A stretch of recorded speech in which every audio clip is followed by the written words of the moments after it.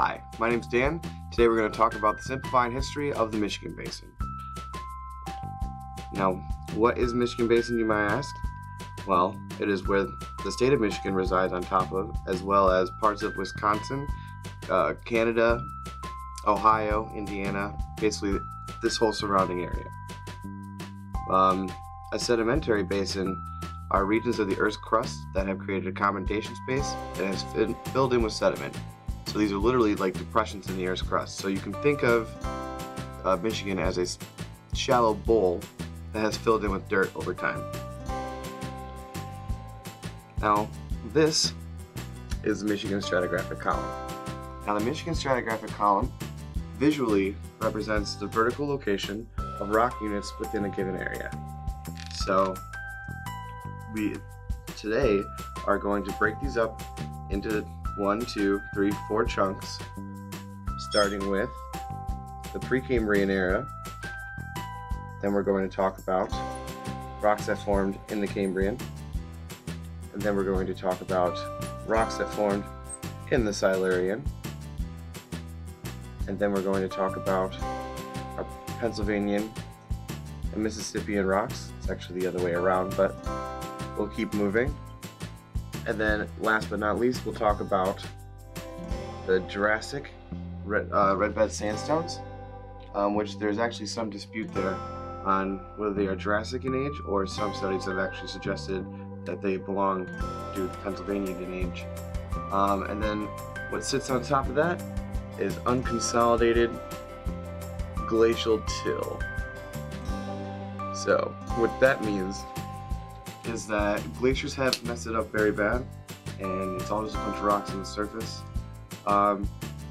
And you really can't infer a lot. A lot of these rocks came during the ice ages through the Cenozoic, and that also actually will be a whole other video that I'd like to talk about, because Michigan, as we know it, has been shaped greatly by its glaciers, so stay tuned for that. The first stop in our layer of Michigan rocks is going to be the basement, which is made of pre-Cambrian igneous rock. We're really actually not going to talk too much about this in this video because it deserves a whole other video. There's a cool failed rift that happened here, and you can see it a lot up in the Upper Peninsula here and in parts of Wisconsin. But it actually extends through the Lower Peninsula as well. Like I said, this deserves its own video, so let's move on. Alright, so first we have, let's give the Cambrian blue. We are in the Cambrian.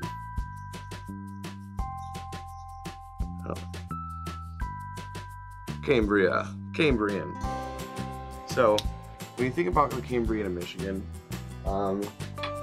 think about a shallow sea that spread across Paleozoic North America.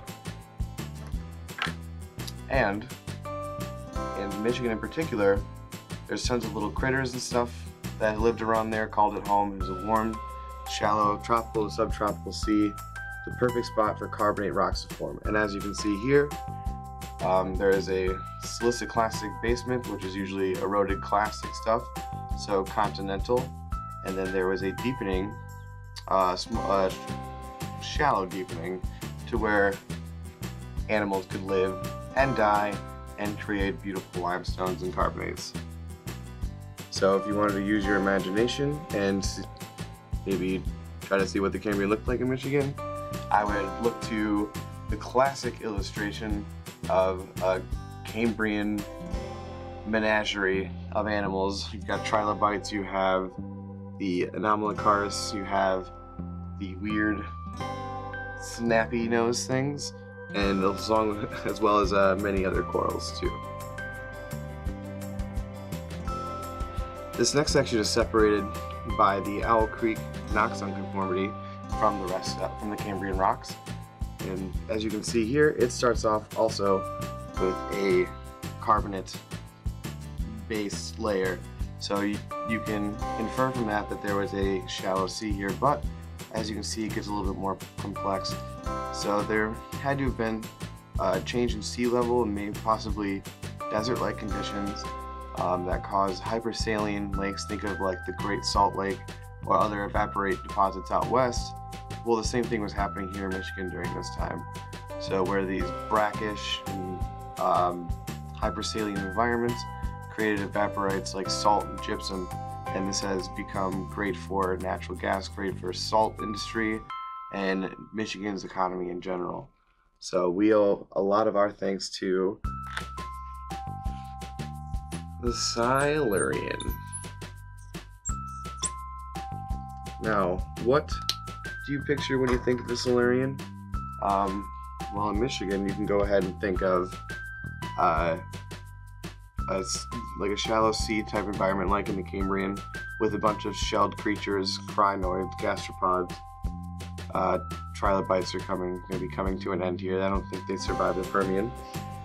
But towards the end, these conditions wouldn't be so tropical and paradise-like. It would actually, like I said, be hypersaline, and you would see less and less life as you moved up in this part of the stratigraphic column.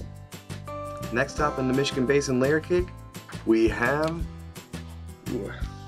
what color should we give? We have blue, we have green. I'll probably misuse green. Let's use this highlighted one for the Carboniferous in Europe. This is the longest one.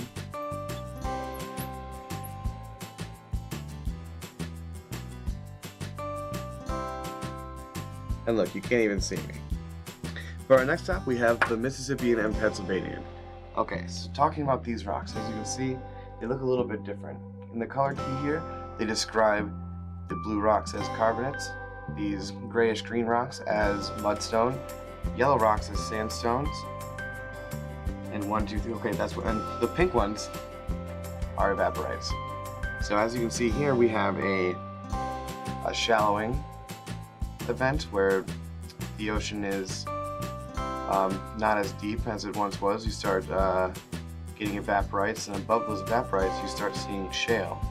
So shale is going to be formed in tidal flat areas, in swampy areas where there's going to be lots of life and vegetation, possibly tidal flats. So if you wanted to think of what Michigan Basin might have looked like during these times, go ahead and think about this as a nice mangrove forest of the Carboniferous period.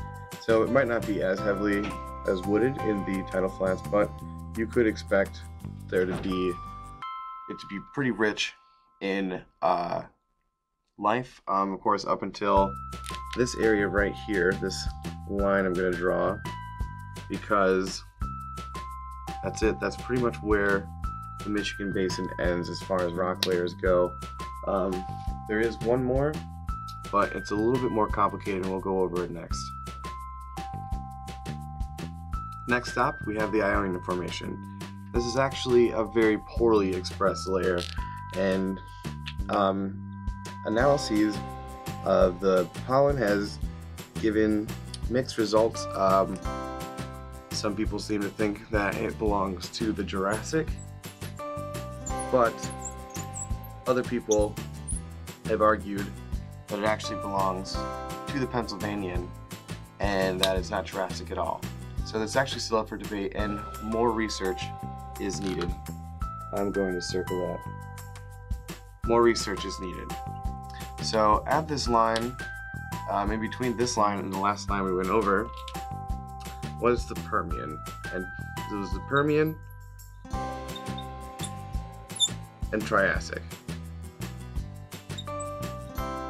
Now, what happened here in Michigan at this time? Well, your guess is actually kind of as good as mine, because the rocks don't exist. They have either been eroded away or there was no deposition. There is one thing that I actually want to go back and show you that might have caused this, was this little number right here, the Allegheny orogeny, which actually would have caused uplift in the area at the time. So because it was a mountain building event. It was the Appalachians. So after that, there was some small deposition. It could have been larger. It's been eroded away. It's very hard to tell from what the data we have what actually happened here. What happened since then? We are sitting on top of what is called glacial till. So it's basically stuff that big continental glaciers have moved from one spot to another, covering all the layers that we have talked about earlier today. And we owe a lot of things to the glaciers. They're very important, especially when it comes to water. There's no denying that Michigan is crazy about its Great Lakes. So for this, we're actually going to have to do another video for it too, unfortunately. So we're going to end this where we left off, we are going to end this where we began, with the igneous rocks. Both the beginning and end of the Michigan Basin deserve their own video, their own story. There's a lot that happened there. So catch that video coming soon. So after all that, I'm a little smitten to be living in the mitten. There's actually a lot of geology that goes on here, or that went on here, that kind of goes unnoticed as far as the public goes. I mean, normally when people think about geology, they think about giant crystals, or they think about mountains, and we have had a special past here in Michigan, and it's nice to be reminded of that sometimes to go over it. So I hope you enjoyed my video. Thanks for watching. Please like and subscribe to my YouTube channel, Rock Feeds. This was written and directed by myself. I gathered all the scientific resources to report on, and this was filmed at the Central Michigan University Lifeboard Makerspace in the Park Library, and this is based on my ongoing undergraduate senior thesis research on the characterization of unconformities in the Michigan Basin. And with that, I hope you enjoyed. These are my references. Thank you for watching.